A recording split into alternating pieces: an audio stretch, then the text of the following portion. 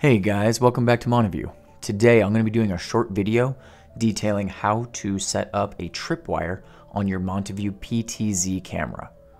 Also, for the folks that own an MTZ8250, I'm going to go over how to set up auto tracking in conjunction with the PTZ tripwire that we're going to be setting up today.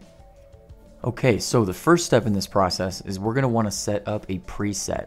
Now we do have a video detailing just how to do presets, but just as a refresher, all we've got to do is position the camera where we want to set up that preset, and keep in mind this is also going to be where your tripwire is going to show up. Alright, so once we have that location picked out, we're going to hit the big arrow on the right side, and then we're going to choose this little gear wheel icon towards the lower right corner. Next, we're going to make sure it says preset 1, and then we're going to hit setup, and then of course you'll get confirmation that it worked by looking at the preset 1 in white lettering towards the upper left corner. Next, we're going to jump into the main menu and we're going to select AI. Alright, so after we choose AI and we're inside the artificial intelligence menu, we're going to click on parameters on the left side and open up Smart Plan. Now, my PTZ camera is actually on channel 7, so initially it's going to try to jump on channel 1, and it's going to tell me that the PTZ does not have a preset set up. So if you guys fail to set up a preset prior to going to this channel, this will be the error message you guys get. But you'll notice I'm going to switch to channel 7 where I do have a preset located, and then I'm going to make sure that it says preset 1 in that box. Next, I'm going to add that preset to the list, and you'll see it there, and then we're going to click the little light bulb down there and we're going to turn it blue. This is activating the Smart Plan for preset 1. Don't forget to hit apply after you're done, just to save those changes. Okay, so next we're going to click on IVS, and again it's going to prompt me for that channel 1 stuff, but I'm going to change it to channel 7. And then the first thing I want to do is click the add button in the lower right corner. That is going to create a tripwire.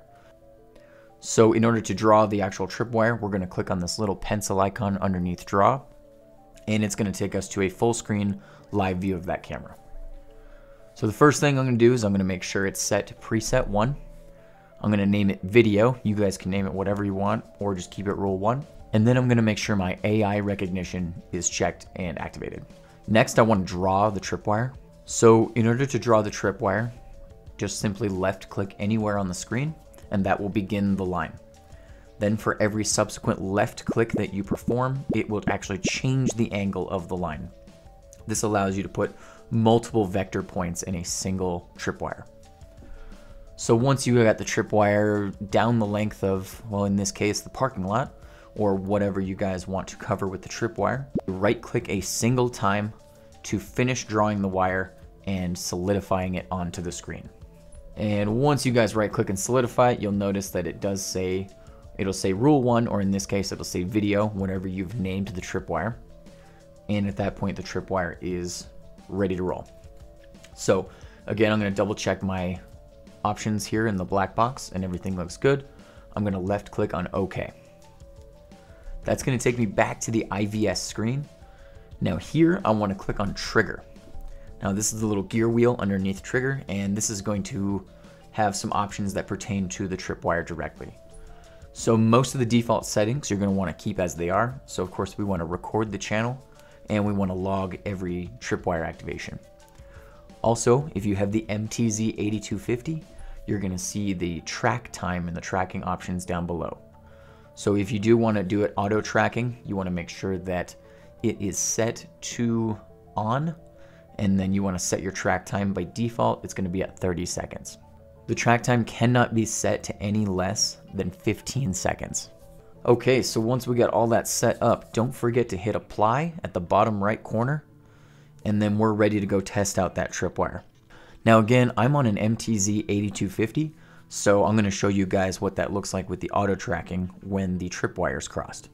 So I've got a few examples here of some vehicles and of some people, and you can see that it actually puts a yellow box over any vehicle, and it puts a blue box over any humans.